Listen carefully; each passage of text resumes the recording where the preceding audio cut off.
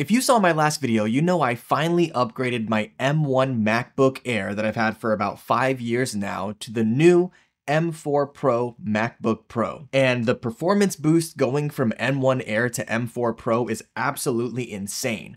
But one of the most exciting upgrades that doesn't get talked about enough is Thunderbolt 5. It's built into the M4 Pro and unlocks some serious next level options when it comes to connectivity. But here's the thing, if you actually want to take advantage of those Thunderbolt 5 ports, you're gonna need the right gear. And that's where this comes in. The FusionDock Pro 3 from iVanky. It's one of the first real Thunderbolt 5 docks you can actually buy right now, and it completely transformed my entire setup. Here's the thing, if you want to run a next level setup, 4K monitors at like 120 hertz or hooking up some super fast external storage, most standard USB-C docks just are not gonna cut it at all. They just don't have the bandwidth. And that's where Thunderbolt 5 comes in. So let's go ahead and jump to my top-down camera and I'm gonna show you everything that this dock has to offer. All right, and here we are with the FusionDock Pro 3. I'll walk you around the box a little bit and then I will unbox it and actually go through the device to show you everything that it can do. So as you can see here, just some marketing material, Thunderbolt 5 certified, of course, very important.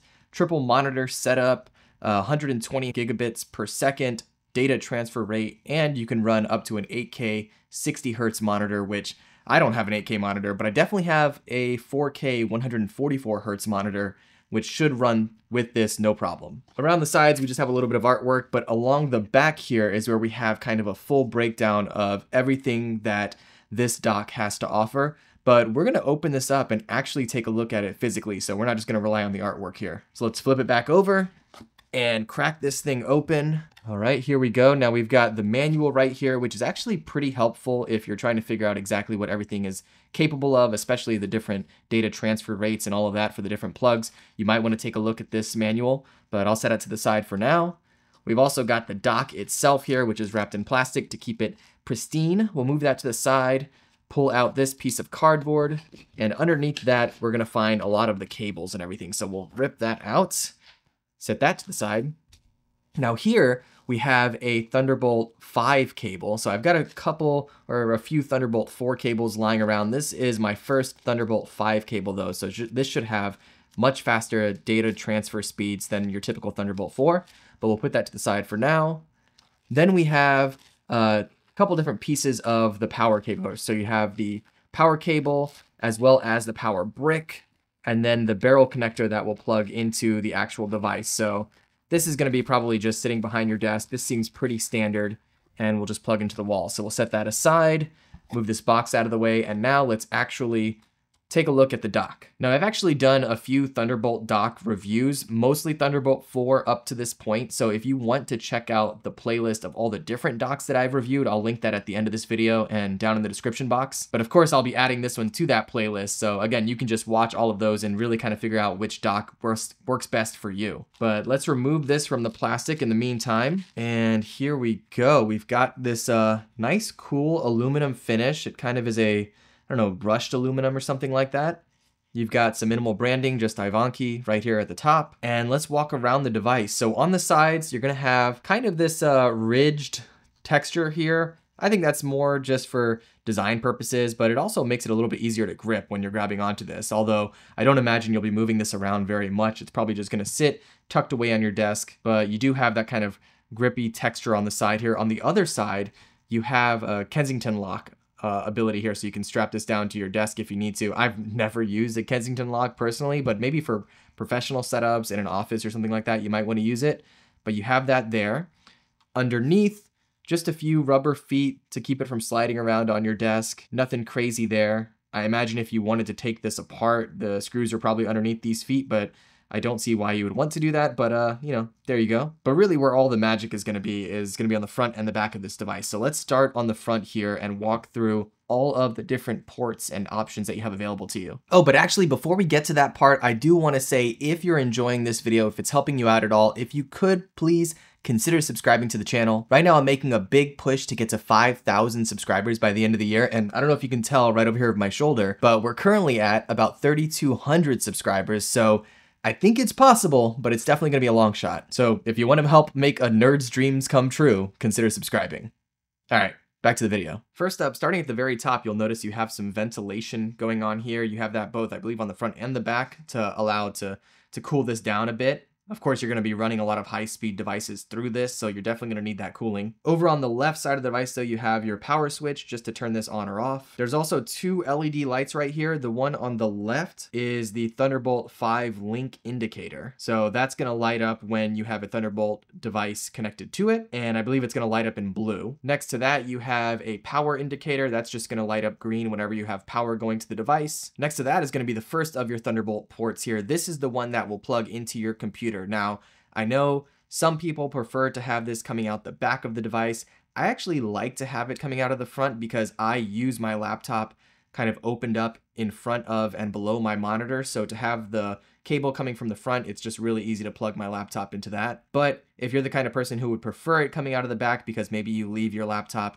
in a dock or on a stand or something like that, then just something to be aware of. Now, one really cool thing about this is that it puts out 140 watts of power, which is absolutely insane. That's more than any other dock that I've seen so far. So this will absolutely charge your laptop incredibly fast. Next up, we have another Thunderbolt dock here. So you can use this to connect any Thunderbolt or USB-C accessories. This also charges at up to 60 watts. So a lot of times the port that I'll use at the front here, I'll just use to charge up any devices that need quick charging or anything like that. But if you have maybe a Thunderbolt SSD enclosure, I actually have a couple of those myself, but you'll be able to kind of plug that in and remove it pretty easily right here up front. Then next to that, we have a USB type A port here. This is going to put out 10 gigabits per second. Over on the right-hand side, we have something that I personally love to include on these kinds of docks, and that is an SD card slot. So for me, obviously I make these videos and I'm constantly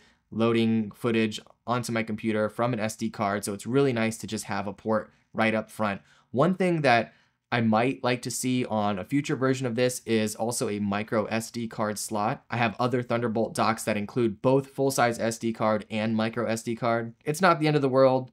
I've got a ton of adapters lying around, but it would just be cool to see. Then finally on the far right, we have our combo headphone / headset jack right here. So if you had a wired headset that you wanted to plug into this, or headphones, I know I use some headphones for editing these videos, and it's nice to be able to just plug that right into the dock up front. But that's everything you get up front. Pretty simple, pretty straightforward. Let's go ahead and spin this around to the back so that way you can see where you're going to be plugging in most of the peripherals that you hook up to this. All right, and so flipping this around, now this might look a little odd to some of you because one thing you'll notice here is that there are no HDMI or DisplayPort cable connectors back here. And that might be a little odd, but you do have plenty of connectivity here and you can still hook up multiple monitors through the Thunderbolt ports. But again, let's start all the way over to the left here. We have a USB type A port, which is for up to 5 gigabits per second.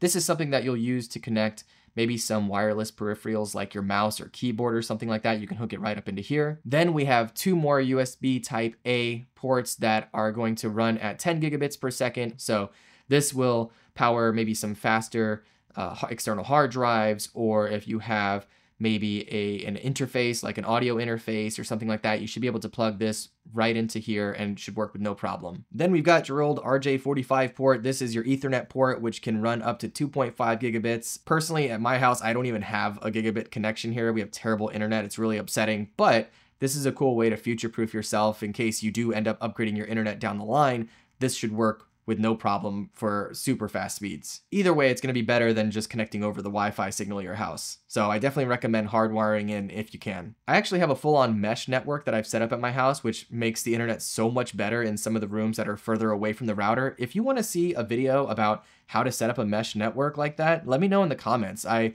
haven't made one so far, but it might be something that interests you. Next to that, we've got two more Thunderbolt ports here. Now, these can be used for a number of devices, of course, storage, or just high-speed devices that require a lot of data throughput. Or, of course, you can use these to run your monitors. Now, a lot of monitors nowadays have USB-C connections on them, so you can plug USB-C right into them. Or you can get a Thunderbolt to DisplayPort cable or adapter, which will run monitors up to 4K at 144 hertz or even 8K at 60 hertz. But either way, you'll want to make sure you're connecting your monitors to either or both of these ports right here. Then finally, all the way to the right, we have our barrel connector here. This is for the power to go to the wall. And so pretty simple, you'll just want to make sure that you have power coming to this before you connect it to anything else. And then of course you also have the vents along the back here to help with cooling. But that's everything you get here. Pretty straightforward, pretty simple. I'm so excited to get this connected. Let's go ahead and jump back to the other camera and wrap this thing up. So yeah, this Thunderbolt 5 dock kind of completes the whole upgrade for me. The M4 Pro is already a beast on its own, but pairing it with a Thunderbolt 5 dock like this, now I've got one cable that powers my entire setup. 4K external displays or even 8K,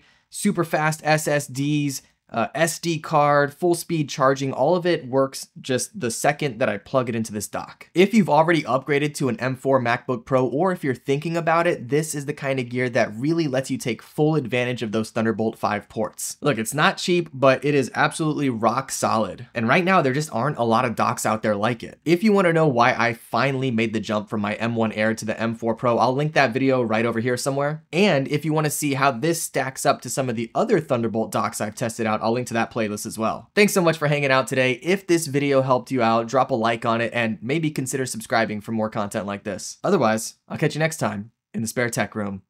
Be good.